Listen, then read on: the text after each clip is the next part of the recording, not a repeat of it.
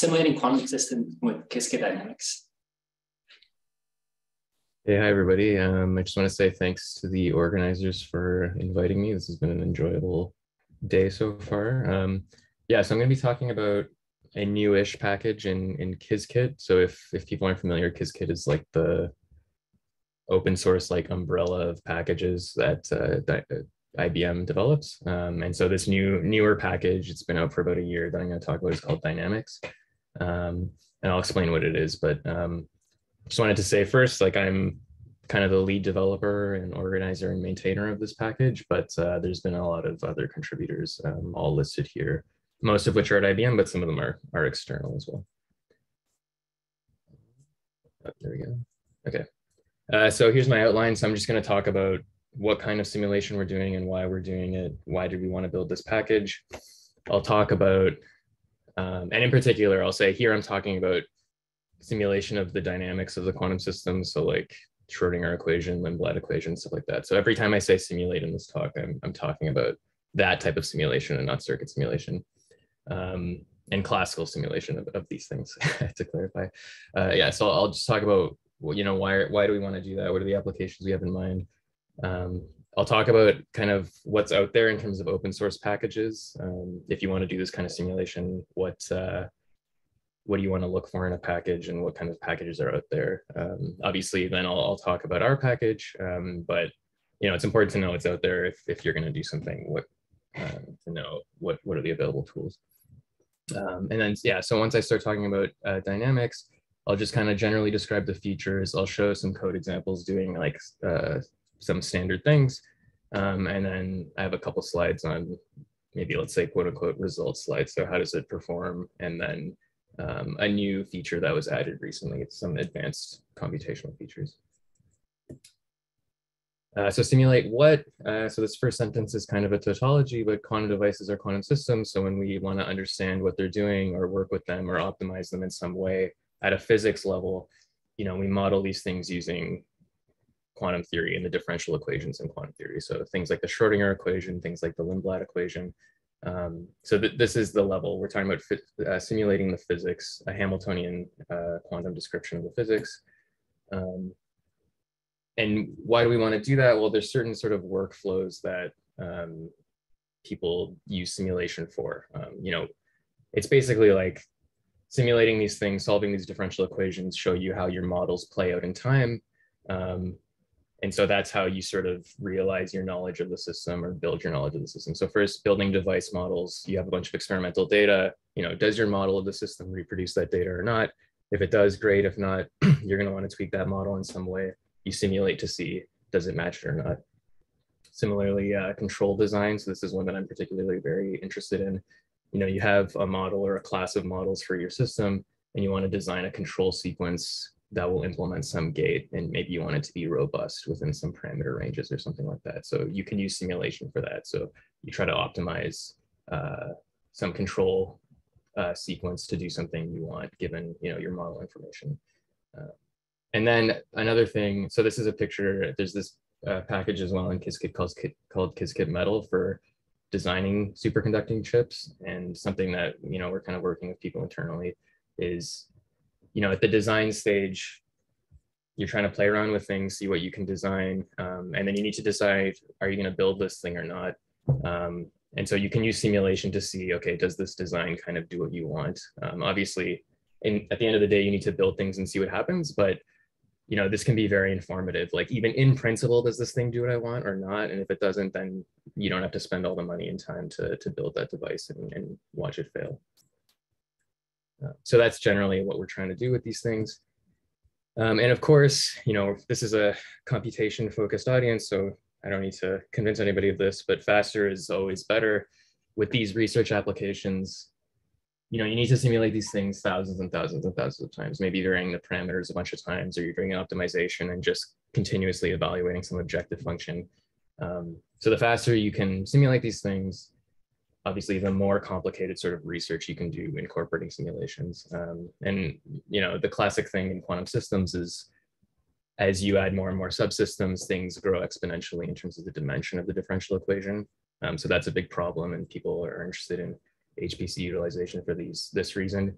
But another thing I wanted to point out is there's the other curse of dimensionality too, which is even if you're looking at small systems, they might have a lot of model parameters. And so you want to explore this parameter space for some reason. Maybe it's optimizing controls or learning a model or something like that. And so even in small systems, there's still benefits to continuing to improve and find faster methods and speed things up. And I make this point because a lot of people, rightly so, are interested in larger system sizes. But I think sometimes that obscures the fact that even smaller system sizes, if you just want to do one simulation, that's fine. But for these higher level applications, even in that domain, you want to speed things up. Yeah. Okay, so if you want to do this kind of simulation, I just wanted to sort of lay out like, what are the types of features you might want to look for? So this is kind of now just a general thing.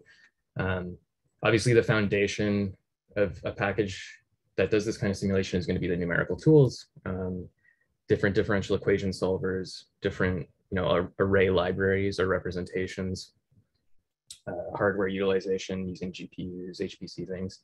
Is that you want to have those things built into it to some extent. Then at a slightly higher level, you're going to have model building and analysis tools. So being able to describe the simulation to build, your Hamiltonian in whatever way the package accepts. Can you do that conveniently or not? Then once you have built that and you do your simulation, can you analyze the results effectively or not? And then at the higher level, you might be looking for, things that enable certain higher level workflows that incorporate these lower level things. So control optimization, model fitting, things like this. And again, this is a computation focused audience, so I don't need to tell you this, but whenever I'm talking to like, device physicists or something, I always need to, make this clear. Critically, the technical capabilities we need are speed and flexibility. So being able to like specify things in a really generic way because these systems have a lot of variation. And this is the point that I was kind of mentioning in terms of this being a computation focused audience. You really want things to be able to be compilable and automatically differentiable. So you can do these more complicated things more quickly. And in particular, obviously with automatic differentiation, doing optimization applications. So here's a non-exhaustive picture of open source packages out there. I just keep like adding things to this every time I learn about them. Like this blockade I learned about today, so I added it to this picture. But yeah, so there's a lot of packages out there. I'm not going to talk about every single one, but I think the most famous one is Qtip, which has been around for a really long time. And this is a Python package, and it does much more than just simulate the dynamics of quantum systems, which I'm talking about now. But it's a really sort of feature complete package. It's maybe a bit older. I think they're working to do like TensorFlow integration, but it doesn't have that right now. But they do have some things for doing, control optimization, some more specialized, non-automatically differentiable versions of it. So yeah, there's Python packages. Torch Quantum was one that I learned about recently. And so yeah, they're integrated with PyTorch, so you can differentiate everything, which is really nice. Julia packages are obviously nice. We don't work with Julia because Qisket is just in Python, so we default have to use Python at IBM, at least as the main interface language. But Julia is really nice because it has a really powerful ODE library, and I don't know all the details, but there's very general automatic differentiation in Julia as a language itself. So there's lots of things out there. If you're doing this kind of simulation, I recommend looking around. But now I'll specifically tell you about our package. So Qisket Dynamics is a new package, as I've said, in Qisket, in Python for Hamiltonian and Lindblad simulation. Central applications of interest are optimization and this virtual prototyping idea that I mentioned. And the main features, the main thing that we're really going for, I've already mentioned being able to compile and automatically differentiate, but the first point here is really like one of the main design elements of the package is you want to be able to configure everything. There's lots of different elements to that when you solve these differential equations, and every problem is different. There's no best ODE solver or best array representation for all possible problems. So you want a user to be able to, for any given problem, just say, oh, I'm going to use this solver, I'm going to use this array representation, and I'm going to do these transformations on the model and find what the best thing is for that application before doing something that requires thousands of evaluations of these things. And of course, as a Qisket package, the package is relatively new. So in terms of integration with the rest of Qisket, we're still sort of working on that, but that's the goal. We'll integrate it more with there. So in terms of the features in the package itself, so the current version is 0.3.0. And I would say the last couple of releases, or sorry, the first releases up to this point have been really about sort of solidifying the numerical foundation. So in terms of solvers, there's going to be the classic ODE solvers, but we also have geometric solvers available, which are just, for the specialized class of differential equations, there's other solvers that you can use, like matrix exponential based solvers. In terms of array types, obviously dense and sparse, and you can choose between NumPy and JAX as the main array representation. So all of our compilation, automatic differentiation, and whatnot is due to JAX compatibility, which I mentioned here. And something that we've added in the last release is a module doing time-dependent perturbation theory numerically, so you can compute very general expansions numerically, and there's certain specialized solvers built out of that, which I'll mention in a future slide. On top of that, you can build models in sort of standard decompositions. I think most packages will have some version of this. So, generic Hamiltonian decomposition, for example, with a standard representation of mixed signals in terms of sort of arbitrary functions for the envelopes and some frequency. One thing which I think is unique to this package, at least currently, or as far as I'm aware, is certain model transformation. So I can write down a Hamiltonian like this, and then I can, for example, just say, oh, when I do my simulation, I want it to be in some arbitrary rotating frame. So I can just pass it some HF, and it'll do the computation in that rotating frame and do things behind the scenes to make it efficient to do that. And there's some nice, for people that are familiar with these things, like you might be familiar with the idea that, oh, if I do a rotating wave approximation, so I enter a rotating frame and then do an approximation, you'll say, okay, the differential equation solver will run a lot nicer. You'll remove certain high frequency components and stuff like this. And we've actually found that in practice, just entering the rotating frame, which is a mathematical transformation, doesn't change the solution in any way. I mean, it transforms it, but it's a reversible transformation, unlike the RWA. Just entering the rotating frame gives you most of the speed benefits as doing the full RWA in our experience so far. I don't have like a nice plot for that right now, but this is kind of a really nice thing. And it's something that I think makes the package quite fast. As I mentioned, yeah, we're working to do Qisket integration. So when you build the operators for these models, you can use Qisket and all the tools that it has for analyzing things.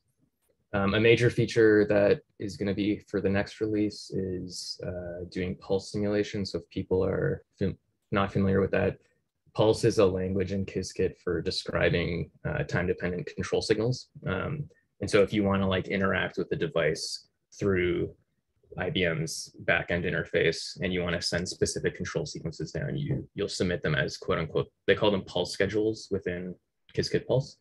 And so we're working on making it so that it's easy to basically interact with the simulator in the exact same way as you would a real backend through Pulse. So that'll be coming up in the next couple months. And then workflows, that's to come. We'll probably build control optimization workflows into Dynamics or maybe somewhere else in Qisket, but yeah, we'll definitely do stuff like that. Yeah, so that's the current snapshot.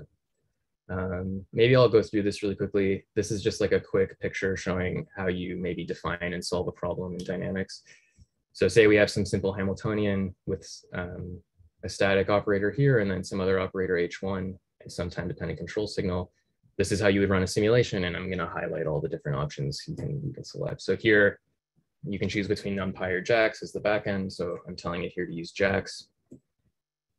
I construct this solver instance with the model information. And here I tell it internally represent things with dense arrays and solve in this rotating frame. And I can put any operator here, but here I'm putting the static Hamiltonian. I build my time dependence. So this S1 is going to be the signal object. I can specify the envelope as an arbitrary Python callable function. In this case, because things are being done with JAX, you would want it to be a JAX function. You can specify the carrier frequency. And then you call solve with standard sort of ODE solver interface elements, the integration time, the initial state. Here you pass in the time dependence, but then you can choose, whatever solver you want to do here. So there's lots of different solvers that we integrate with. So you can make your choice there. And again, depending on the problem, we see very different performance from different solvers. So yeah, all of those sort of configurable elements are shown here. And then, yeah, this slide is with the pulse integration. Again, if you're not familiar with this, so you can use Qisket pulse in this panel here to describe a control sequence. So this is like 2 back-to-back drag pulses with a virtual Z or a phase shift in the middle. So you can, define that. You could send this to a real backend. But so right now we do have the ability to simulate these in dynamics, not with the exact same interface as a real backend yet, but you can configure this solver to accept these things and simulate them, which there's a lot of interest for people that are interested in doing control research and stuff like this. So instead of passing that signal object as before, you'll pass in this schedule and it'll solve. Okay, so in terms of speed for this thing, we always compare it, or not always, but we usually compare it to Qtip because basically every time we show somebody this package, they say, how fast is it compared to Qtip as the sort of default. So yeah, I'm not going to go into details of what the simulation are, but it was a 3 transmon model. I forget how the dimensions broke down, but this is a 160 dimensional simulation. And what's being shown here is a 2D scan of control parameters. And what they're looking at for this particular control sequence that was being investigated is how much entanglement is there between 2 of the qubits. So if you think about this as a computational problem, it's like, okay, you have a parameter scan simulation problem. I think there's 1,000 pixels here. And so, you have to go pixel by pixel. Obviously, this is a very parallelizable operation, but this little plot here on the side shows Qtip if we want to simulate, and obviously using the same accuracy parameters or tolerances. It took about 54 seconds with Qtip on CPU, whereas with dynamics, it took about 7.3 seconds. That's a nice speed up. And then on GPU, this isn't a very big dimension, but on GPU, it took about 3.7 seconds. I forget what CPU we were using. This was either on a B100 or A100 GPU.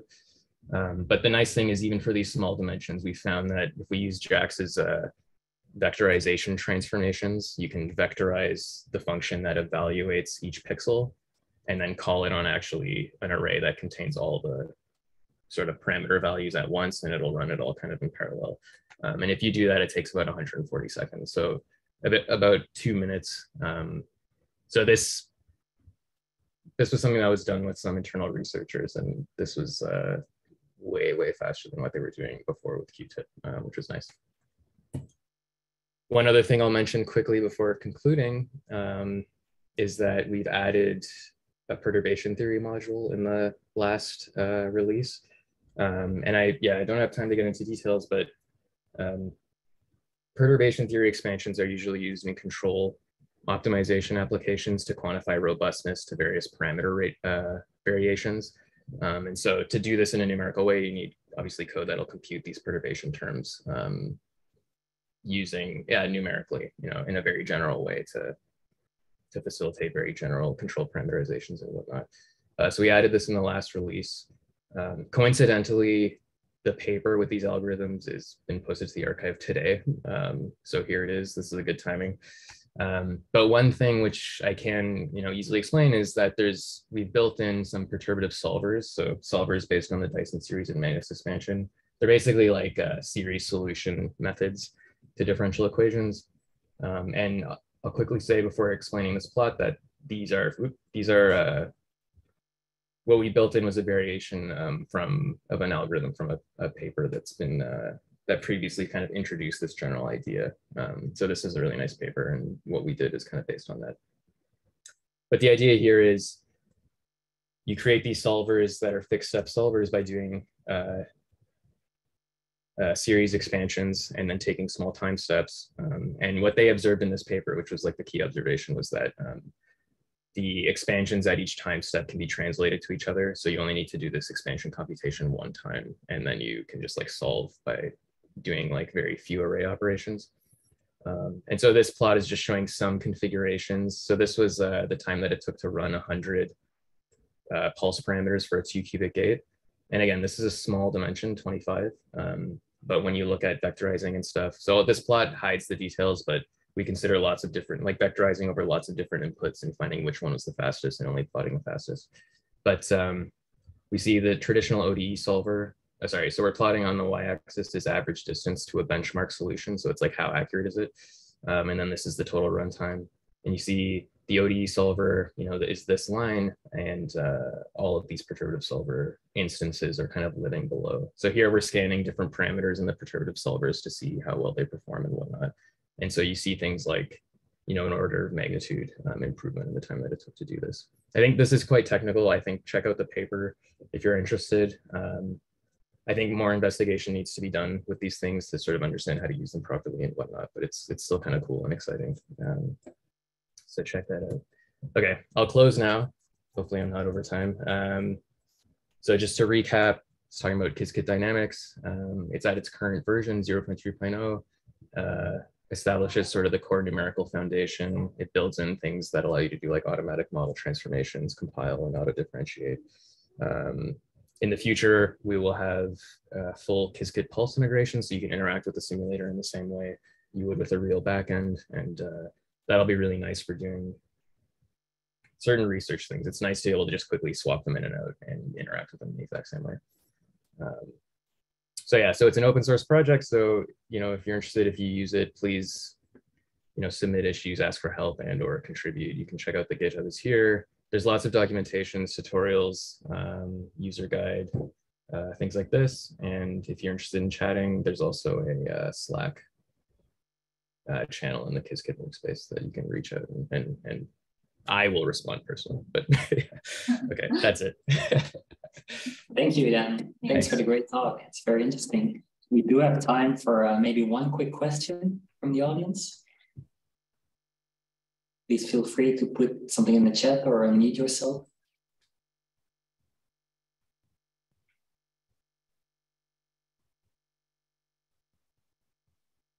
Maybe I can ask a quick question. I was wondering, if you use the NumPy backend, do you need to specify, like, how do you compute the derivatives in that case? I assume with JAX, you always use their autograd backend, but with NumPy, what are you using there? So with NumPy, we don't do that. If you want to compute derivatives, you'll have to just use JAX. Okay, so you only support the forward path. Yes, exactly. The NumPy inclusion, a lot of the sort of performance stuff, and whenever we want to do highly performant things, we just always use JAX. And the NumPy was kind of included as